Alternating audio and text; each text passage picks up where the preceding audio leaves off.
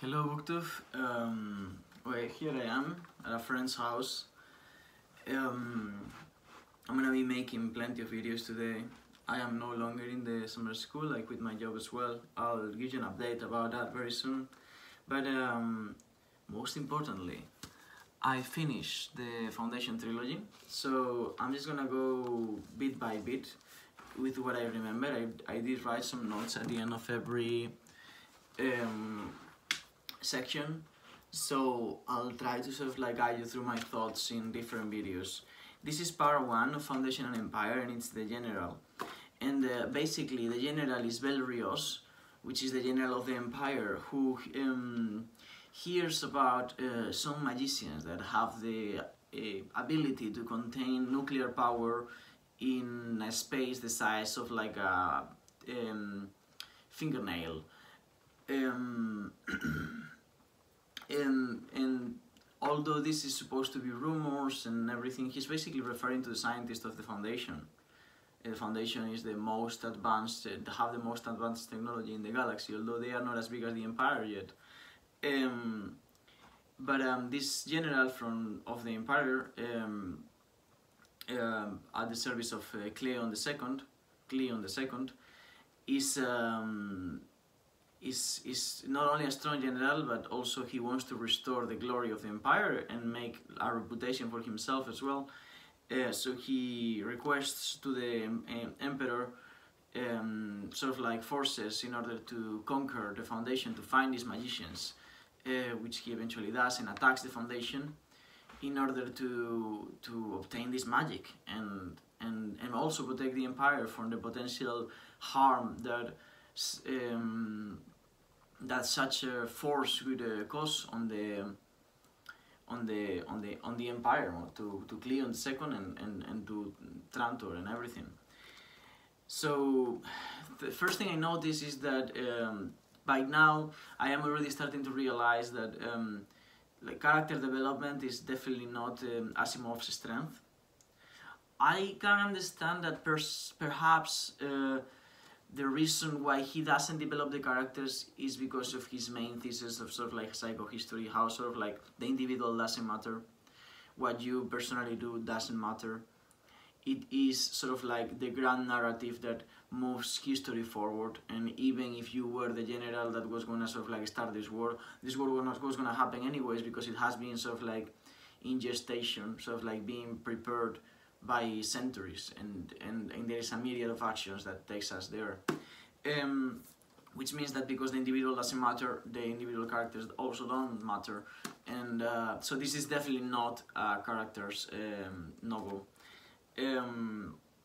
Another thing that I find interesting is so like this idea of referring to the scientists as magicians, because I think that this is something that we often overlook, but science is our greatest source of superstition nowadays, precisely because we don't understand the scientific products and accessories that populate our lives. So we mystify them, and I feel like in this sense, sort of like this part of the book, and this book as a whole, feels a little bit like a critique of scientificism. I don't really know how you pronounce that in English.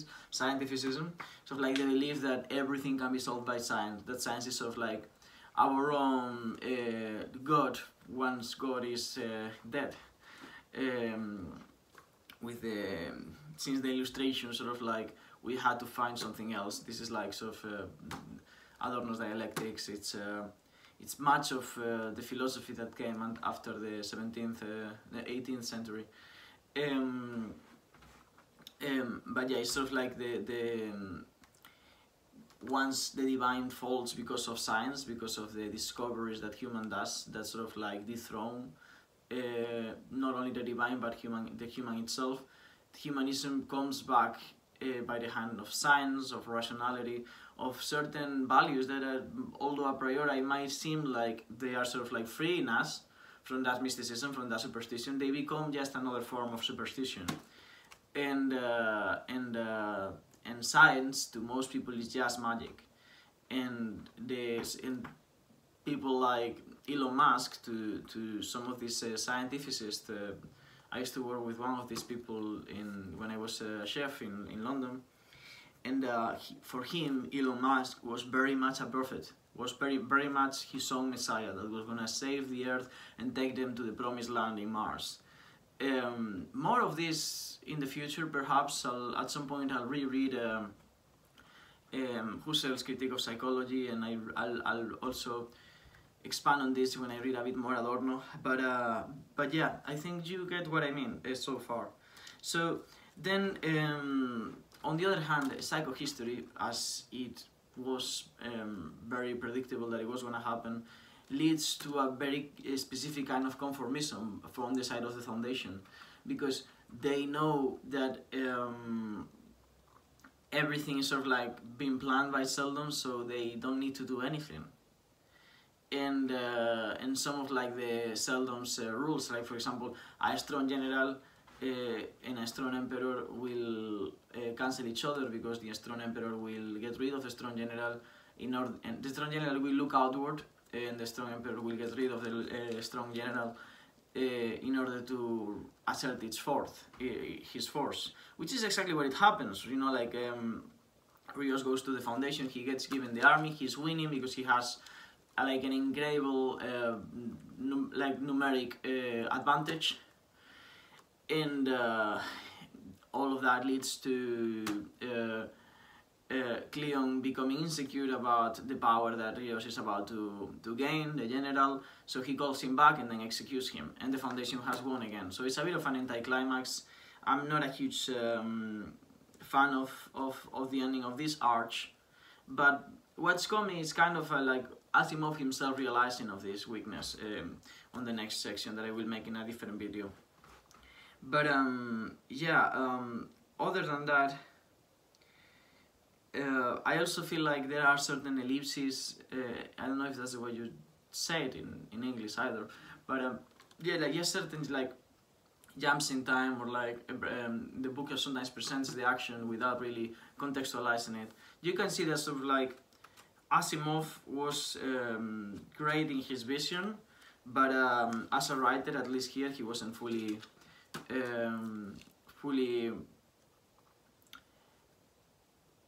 mature, or at least I just can see many moments where, not many, but like enough for me to notice where he sort of like forgets to set the action, and sort of like everything is suddenly happening without you really knowing. And I don't think it's something intentional in order to sort of like create some sense of disorientation on the reader or anything like that. I think that is generally just him forgetting to do that, which is something that, you know, as a writer, happens to me as well. But that also shows the lack of revision that this specific first half of the book has had. Lack of revision, obviously. I'm not saying that this is a bad book or that it hasn't been revised at all. I'm just saying that there are certain moments where it feels like he overlooked the way he was presenting the action in certain parts. Like I think one is when the general is sort of like fighting like there's like a war on a spaceship or something like that, and we just appear there. We jump from like a completely different kind of circumstance to that, and there's no explanation at all of how we got there, no preparation for. No, I can't remember now, but if you're reading this book with me, or if you have read it, you will probably know what I mean. So that is the general part one of Foundation and Empire. I'll do the next part will be the Mule, and I will talk about the whole of the Mule arcs from the second half of Foundation and Empire to the first half of the second Foundation, or perhaps I'll talk about the rest of the book altogether, because I wasn't really in love with the Arcadia arch. Yeah, that's all. Have a nice day.